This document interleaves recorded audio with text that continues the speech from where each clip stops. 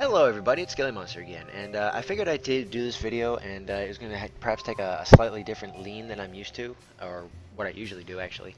A while ago I made a how-to video on how to make a space plane, and that was kind of more a thing of fascination and challenge for me, and once I built it, it's like, building it with traditional chemical rockets and traditional jet engines and chemical rockets can only get you so high, so it's not really a practical design, so I moved on to something else. And what I'm going to be covering here is actually how to build a proper vertical takeoff and landing aircraft. And this is going to be kind of along the vein of the MV-22 Osprey, and that it's actually going to be a tilt engine design instead of having separate engines in the back for forward flight, and then of course engines that get shut off and take up whatever cargo weight.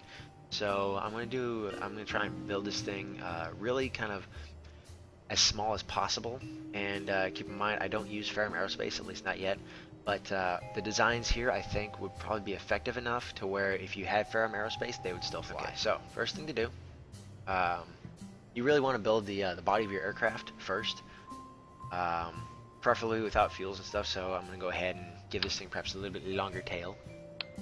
Of course you immediately see that the center of mass shifts to the back, so I'm going to go ahead and drain the fuel.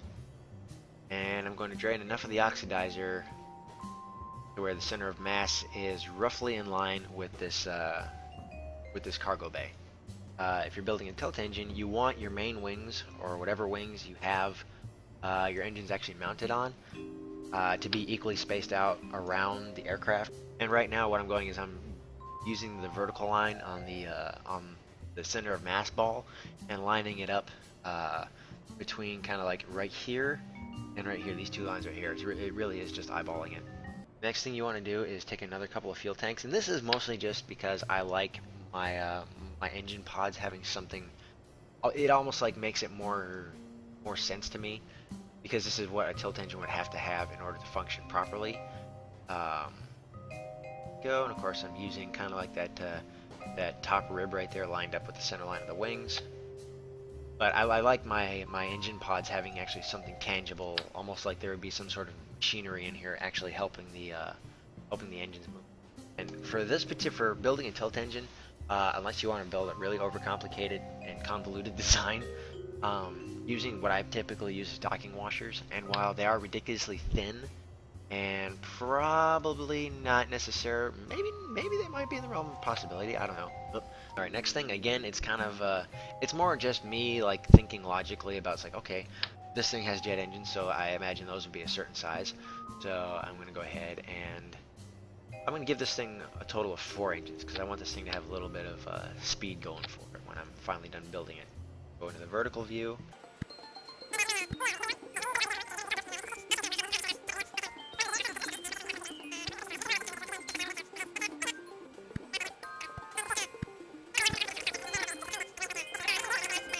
In this case, just because I think they're cool, I'm going to use the Panther afterburning engines, because I like having that added flexibility. It's like I don't necessarily need that much power to get off the ground, but I'm going to go ahead and use it anyway. I'm going to take the gimbal limit, and just to keep this thing from oversteering, drop it down to about half what it normally is. And that'll help this thing get a little bit more ground clearance. Because I was thinking about raising these wings up a little bit, but I'm really just going to give it kind of like long leg landing gear.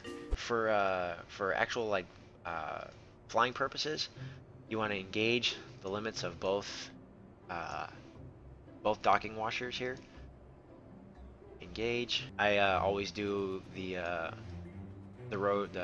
docking washer on the left. Drop it down to 90. Yep, 90 degrees. 20 degrees, so that way this thing can actually angle its engines backwards. So next thing you want to look at is actually the center of thrust, and you can see right here that the center of thrust is right about where the center of mass is, and it's easier to move the center of mass than it is to move the center of thrust, so I'm just going to go ahead and line that back up. And being that everything is already pretty much in both a horizontal line, and then of course you look at this stuff, it's in a perfect vertical line, or near perfect vertical line. Next thing you want to do, of course, is give this thing. I actually use these kind of lines on the floor here, kind of eyeball things into position, well enough to where it's going to work. And of course, all right. Another thing you want for the control surfaces is you want to make sure that they're decently big, but not too big. And for the most part, because all the control surfaces are going to be aft, or rather to the rear of the center of mass. I just lost my train of thought. Oopsie. Hate that. Train left the station and I wasn't on it. Come on. Oh. I think that'll be about good enough to get us off the ground for now. So, actually in this case I use heavy landing gear just because it's actually like, it's heavy duty enough to where it's not gonna break. And it can take kind of a beating. That's actually, I think, the CAX mod. I'll try and put a list of all the mods that I use in perhaps another video, or maybe in the description for this particular video. I tend to go with the tricycle landing gear instead of like a 4. Unless I'm building like a really big VTOL, I'll make it tricycle. And then to actually line up, because you want to be able to take off as level as possible. The best thing you can do really is actually drag your aircraft onto the floor, and then like basically make it so none of the wheels are clipping through, and then your aircraft will essentially be fuel tanks level. The next stage, of course, is adding fuel tanks. Imagine that. We'll go ahead and take rocket fuselage just because it has a slot for the oxidizer that I can use, and immediately you'll see that everything kind of pops forward. And then I'm going to even out the fuel distribution in the back, so there's about 180 units in front, and then there's about 181 units in the back, so it's good enough for our purposes. Add just a little bit of oxidizer as counterweight. One of the things that I do, just because it kind of helps add an element of maneuverability, I'll go ahead and I'll add typically like canards up at the front. But recently I've been trying to make it where it's more of a traditional style thing. So what I'll do is I'll take the back. Oh wow! Wow, this thing actually might need canards. Okay, well then I'll make canards. Now it comes to actually slave everything to action groups. For sake of simplicity, I always do it the same way. And typically under number 1, I'll hit the move positive for the docking washers or your rototrons or whatever it is you happen to be using. Number 2 will be move minus, and because 5 is in the middle, I use that just kind of way to remember to move everything back to the center. Number 3 is to activate the engines. Of course, everything automatically does the everything already does symmetric, so it'll select all the other engines, so you don't need to worry about that. And then typically, because I'll either use these or the Goliath turbofan engines or standard turbofan engines, I'll slave number 4 to switching the mode, which means it'll either reverse the thrust at the turbofans or it'll engage the afterburners for the Panthers. Alrighty, that should be about good enough to get this thing off the ground.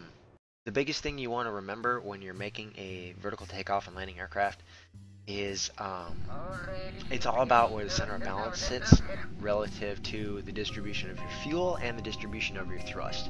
So it really doesn't matter how you build your VTOL as long as your fuel is evenly distributed around the center of mass, so that way as the fuel drains, the center of mass is not going to move. Ooh, I forgot to actually adjust these. So I typically have the outer elevons set up to be my roll, because that way it requires less of them to do it, and then the inner ones will typically be pitch and or roll. Back ones will be both, and then of course the vertical stabilizers will only be lined up for yaw. Alrighty, fantastic.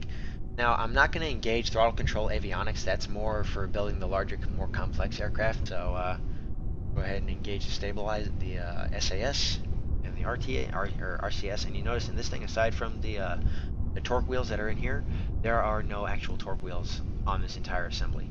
So, fire everything up.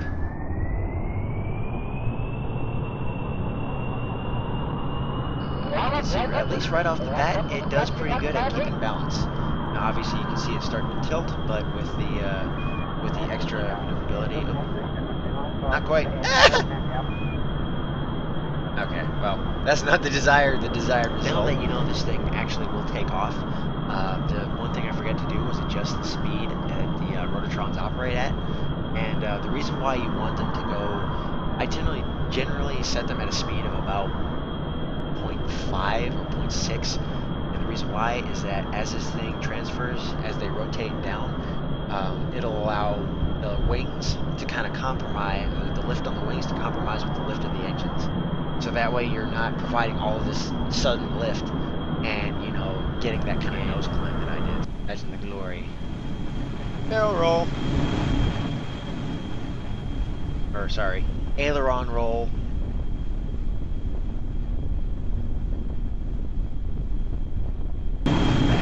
But I'm going to bring this in for a landing. Something else I actually forgot to do was add air brakes. Believe it or not, those actually do help quite a bit. I'm going to throttle that back. Center everything.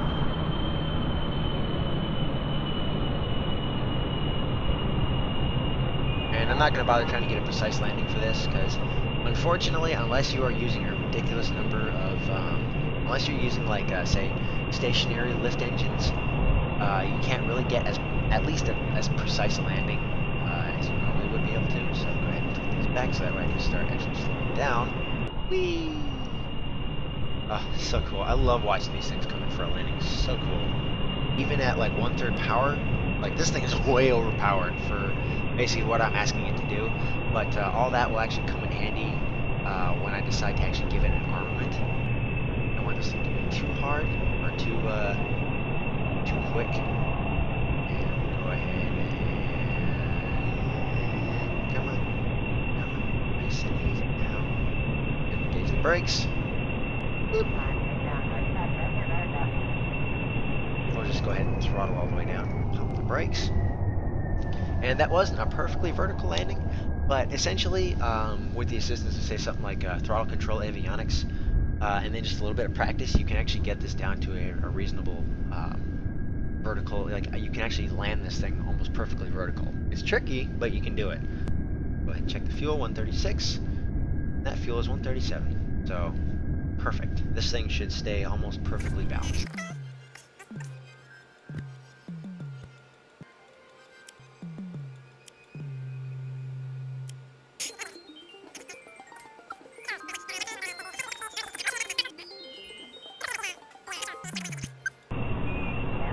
And for the sake, here we go. And of course, even with the addition of Hellfire missiles, this thing still works. Alright, get everything actually rolling here.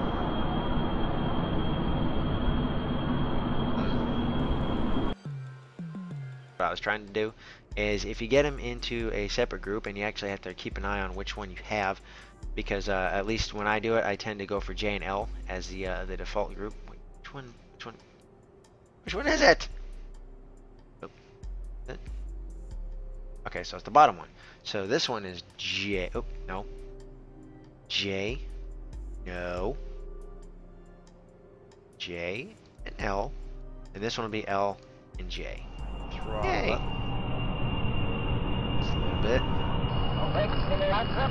Comes up like a dream.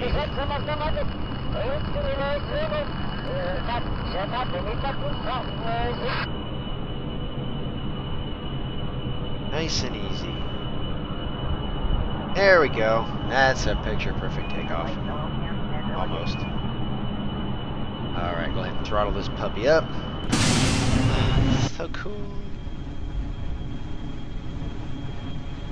You see it slowing down just a little bit. Throttle down to below supersonic. Shut that off. Triggers arm. Weapons, modules. Clear ball. And GPS coordinator. Boop. We'll go ahead and target the space plane hangar fuel tank. Send 2 GPS. Oh, where is it? Lock target. Ah! I forgot how to do it. Oh, boop. 2 GPS. There we go. And you can see, at least for a jet-powered VTOL, it does take a little while to slow down. But part of that is also because I want this thing to maintain its altitude. Fire.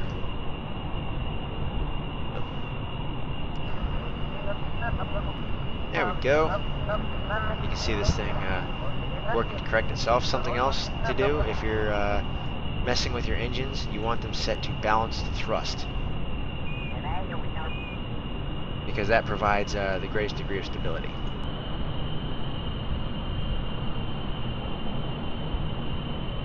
Boom! Just like so. Go ahead and turn the ripple on. Let's go down to 240 RPM. And where's the dish? We'll target the dish. The dish is always good. Nope, that's not what I want. Target the dish to the GPS. Alright, target locked.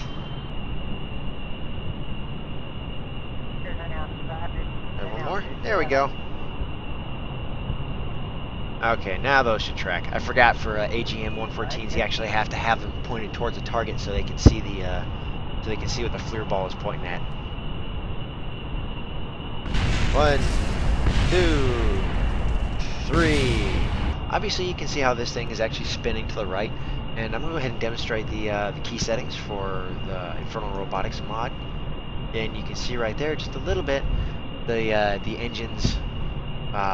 The right one tilted forward, the left one tilted back, so that way now this thing is actually spinning. But of course, if you let it get too bad, this thing will spin out of control and crash. Oh no! Okay, well, thankfully we're not going so fast, so the crew should survive. Go ahead and get a little more airtime there. But yeah, that's what happens when you let a VTOL get away from you. And I think whatever Kerbal I had in my little container truck over there probably crapped himself. That is essentially how to build a VTOL. I know the last demonstration wasn't very... it did not inspire confidence, but and it just becomes what you actually want it to do. And then, of course, tinkering with it to basically fine-tune it. So I hope you all enjoyed. Thanks a lot for watching. Be sure to like, comment, or subscribe down below. Hopefully anything I can do better. Yeah, thank you all for watching, and I'll see you all in the next video. Wow, that wasn't a Markiplierism.